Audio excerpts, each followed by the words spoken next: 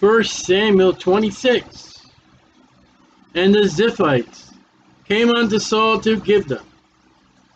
That's where Saul lives, saying, does not David hide himself in the hill that Hachilah, which is before Jeshimon? Here we go again. Someone's telling on David. And Saul arose, went down to the wilderness of Ziph, having 3,000 chosen men of Israel with him. He had then 24 too. For every one of David's men, there are 5 of Saul's men. I thought Saul had repented. I thought Saul had said, I'll let you go. My son, I'm done chasing you. You're more righteous than I am. Let's make a pact that you will protect my family. And see, Saul has repented, but he never got right. To seek David in the wilderness of Ziph. And Saul pitched in the hill of Hachilah, which is before Jeshimon, by the way. But David abode in the wilderness, and he saw that Saul came after him in the wilderness. There it is again. David is in the wilderness, Saul is traveling, and in the wilderness David sees Saul walking by. But Saul never finds David. Everybody but Saul can find David. David can find Saul, but Saul can't find David. That's God protecting him. David therefore sent out spies and understood that Saul was come in very deep. So he's in the woods. Is that Saul? What on earth is he doing here? Come here, man. Go find out that Saul, and I want you to... Why is he here? Because even David's, he repented. Is he out here for me? Is it him? And David arose and came to the place where Saul had pitched. And David beheld the place where Saul lay. And Abner, the son of Ner, the captain of the host, in charge of Saul's army, and Saul laid in the trench, and the people pitched round about him, his army. In the middle of the army is Saul in the trench sleeping. Abner, his commander-in-chief of all the military operations, is there asleep. And then answered David and said to Ahimelech the Hittite, and to Abishai, that's the first time that guy shows up. These are the sons of Zeruiah, the brother of Joab. Abishai and Joab are brothers. And they will kill, Joab will kill 2 men, not in war. Abishai will be charged with one of those murders even though he doesn't do nothing. And these 2 men, Abishai and Joab, give David trouble. Here they're giving him trouble now. It says Abishai, the son of Zeruiah, brother to Joab. Now there's Joab. That's the first time he shows up. But it's not really him. It's just mentioned that this is his brother. Joab churns from David and makes another king that's not Solomon. Joab goes against the authority of the government. And when David's mighty men are mentioned, Joab is not even in that list, though he's in the list like he is here. And it would be this man who was under Joab, this man the armor bearer Joab, but his name to name him is not there. David's mighty man. He's named, but he's not named. He's only mentioned as Abishai's brother, the son of Zeruiah. Who will go down with me to Saul to the camp? And Abishai said, I will go down with thee. So there's Saul, there's the camp. Who's going to go with me? And David and Abishai came to the people by night. And behold, Saul lay sleeping. Now, believe it or not, that is the first time sleeping shows up in the Bible. And it's Saul. I always thought that was weird. We've gone all through these books of the Bible. That's the first time sleeping. within the trench. And his spear stuck, first time that word shows up, in the ground. Now the ground has been cursed because of sin.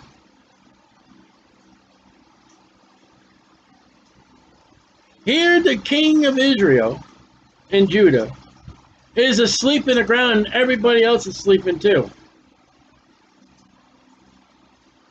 Now watch this. It was stuck in the ground at his bolster. That's a pillow. That's the same thing that Michael took and decorated to make it look like David's face and head. It's a pillow. But Abner and the people laid round about him. Saul. Then said Abishai to David, here we go. God has delivered thy enemy into thy hand this day. Now therefore let me smite him. If God has delivered him into your hand, David, why am I asking to slay him?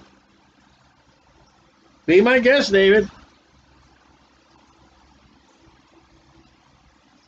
I pray thee that with the spear even to the earth at once. I'm going to just give him one shot. I'll go right through his heart, right into the earth. Or through the kidney, wherever that spear is going to do the damage. I'm going to smite him all the way through his body and he'll go into the ground. And when he says spear, I don't know if it's Abishai's spear or Saul's spear. Remember, David took the sword of Goliath and slew Goliath's head right off. There's a man in battle, one David's mighty men. He grabs the guy's own weapon and slays him, the Ethiopian. So I would think it would be a complete dishonor in any battle if you were to be killed by your own weapon.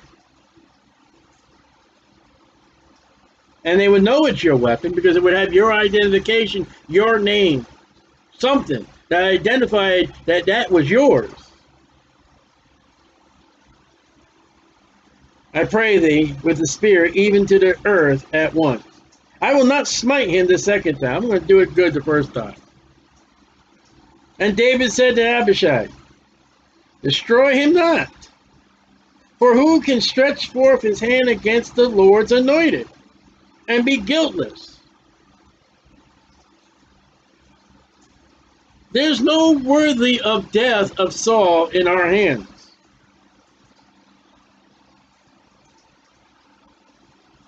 Though Saul tried to kill him 2 or 3 times with the javelin, David is not at war with Saul. He's just on the run. David said furthermore, as the Lord liveth, an oath, that's an oath, the Lord shall smite him, or his day shall come to die, or he shall descend into battle and perish. It's appointed unto men once to die. He's going to die, Abishai, but let God do it, not us. And the Lord forbid that I should stretch forth my hand against the Lord's anointed. Lord forbid that if I'm the one that kills him, especially while he's asleep. Now again, David's going to have a couple men come, Ishbanish. They're going to slay the man on his bed and bring his head to David. And David's like, that is wicked and that is cruel. You slew the guy on his own bed. Now I'm going to have you slain. But I pray thee, take thou now the spear that is at his bolster. This is important. And the cruse, the first time that shows up, of water. That would be like a canteen of water. And let him go. Let us go, excuse me. Now that bolster, again, that's his pillow. Do you know how close they're standing to Saul? Saul has his spear and his water right by his pillow. That is where Saul's head is. David and Abishai are standing right there, and there is Saul's head on his pillow. The last time David came up a case like this back in 24, he came close enough to Saul where he could cut off his skirt. Right there. There he is on the ground sleeping. And David could have done anything he wanted to do.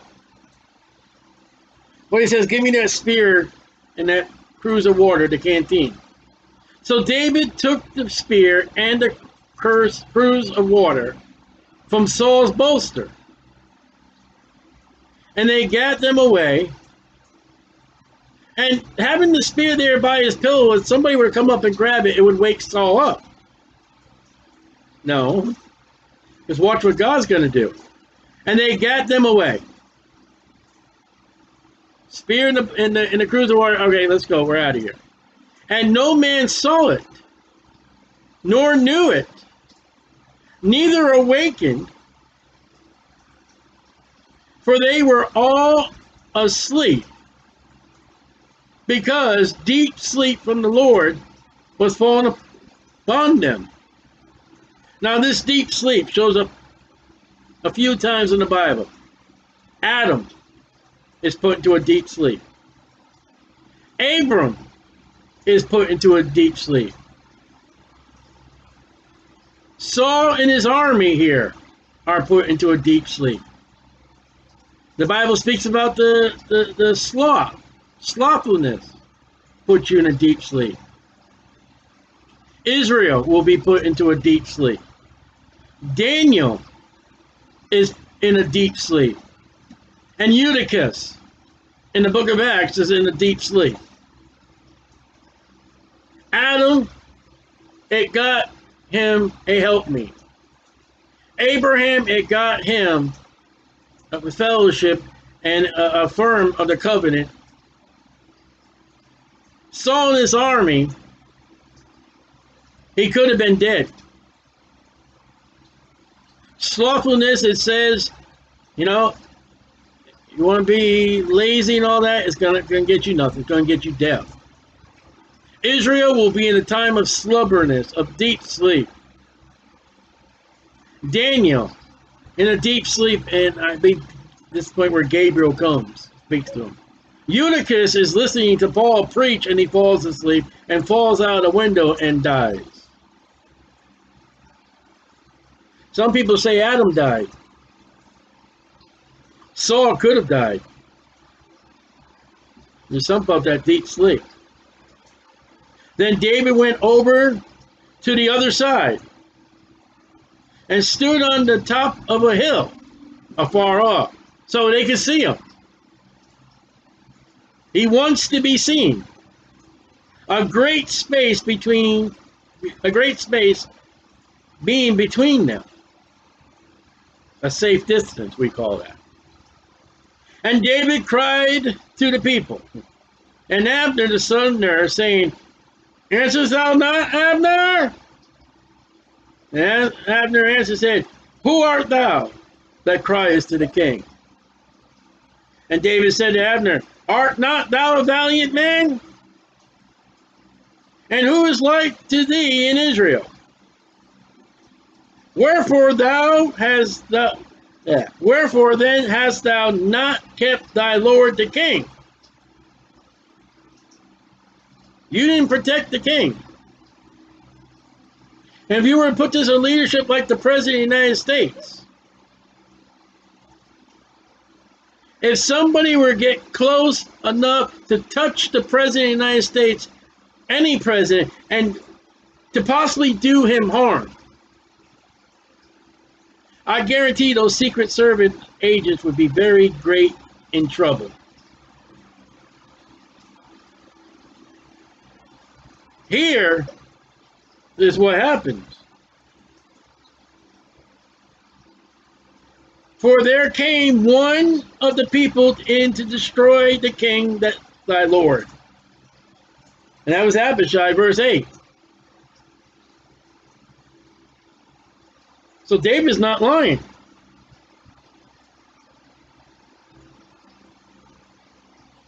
Somebody wanted to kill the king. Where were you, Abner? You were asleep. You know, there was a time in America and a lot of nations in history, especially during the wars, that if you were caught sleeping on duty, it was a life sentence, or it could mean death. And there were sometimes armies that if they caught you asleep, you didn't wake up. Sleeping on duty in the military is a very, very wrong thing to do. And we see with Abishai, he wanted to kill the king. And all the army was asleep. This thing is not good that thou hast done, not protecting the king. As the Lord liveth, an oath of God, ye are worthy to die, yes. Capital punishment for not protecting the king. Because ye have not kept your master, the king, Saul, the Lord's anointed. And now see where the king's spear is, and the cruse of water that was at his bolster, at his pillow. Look over to the king and see where his spear and his water. And I guarantee he's like looking. Where is it? And Saul knew David's voice. Now Saul finally wakes up and said, is this thy voice, my son David, son-in-law? And David said, it is my voice, my lord, O king. Look at that. Title. Authority. And he said, wherefore does my lord thus pursue after his servant? I'm your servant. Why are you doing this? Again, over and over, chapter 24. If the Lord have stirred thee up against me, let him accept an offering. Let me run to the tabernacle. Let me run to the temple. Let me go and offer a sacrifice between you and me, and we'll make things right if God is angry with me. But if there be the children of men, cursed be they before the Lord. For they have driven me out this day from abiding in the inheritance of the Lord. I am out here living in the woods. I'm out here living in the wilderness. You are living in the palace. And it's because of you. If I have wronged you, let us get it right with God. If it's because you keep hearing these people turn on me, report where I am, telling you lies about me, then let them be a curse. Because they're speaking evil of me. Now therefore let not my blood fall to the earth before the face of the Lord. That reference runs back to Cain and Abel. The blood of Abel cried out to God from the ground. David knows his Bible. For the king of Israel, Saul, is come out to seek a flea. Back in 24:19, this is only 2 places in the Bible that flea shows up. A little minor thing. And you really got to look for a flea. As when one does hunt a partridge, it's only 2 places that shows up. The other place is Jeremiah 17:1. In the mountains. King, you are wasting all your time and energy just to try to find me. And when you find the flea, you kill it.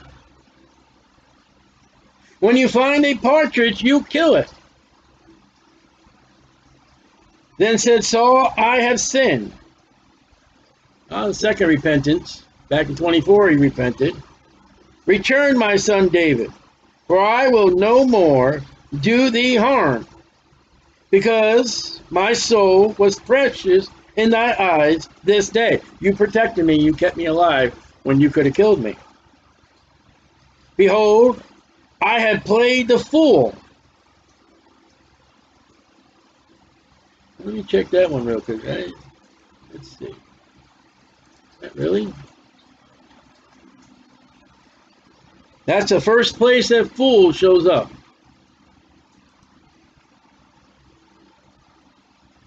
the first fool in the Bible, it's mentioning being played, and it's Saul, with the nonsense he's been doing to David. And David answered and said, behold the king's spear, and let one of the young men come over and fetch it. Now it's interesting what we've been reading about David and Saul. They keep mentioning over and over young men.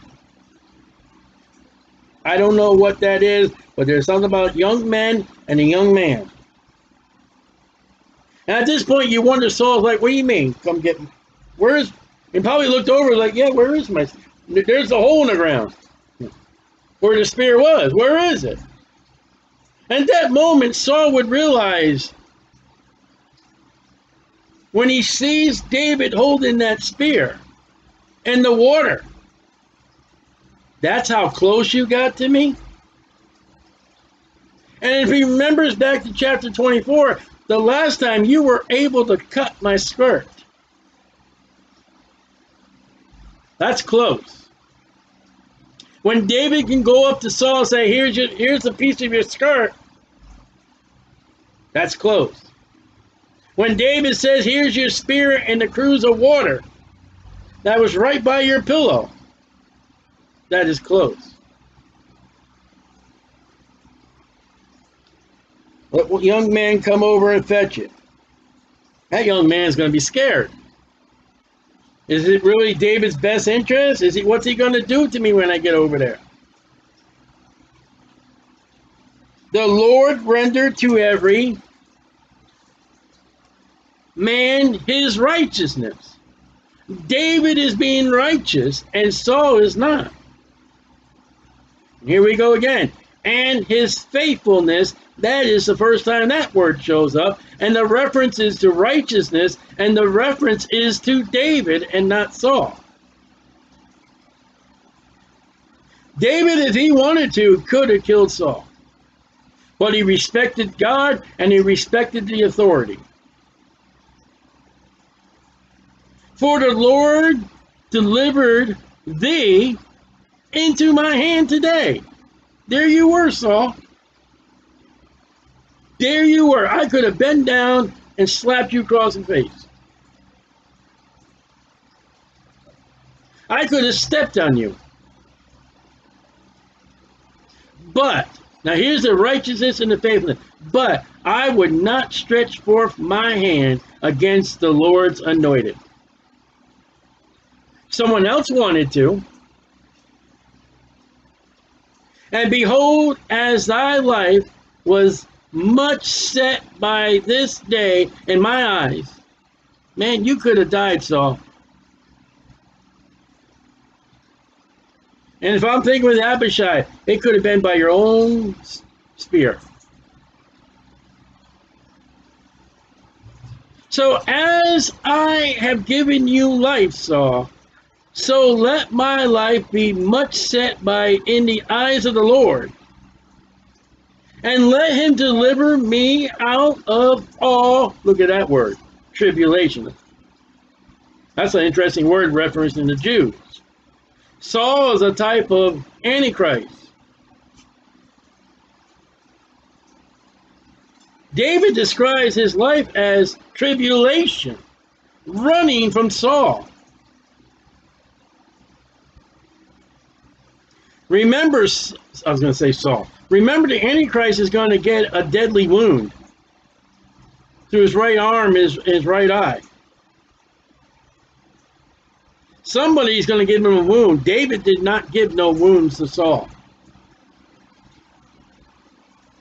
Then Saul said to David, blessed be thou, my son David. Now remember, they are speaking where everybody can hear them.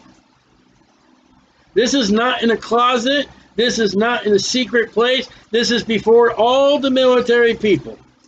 And as what we read was at least 3,000 men. Blessed be thou, my son David, son-in-law. Thou shalt both do great things, he will, good and bad, and also shalt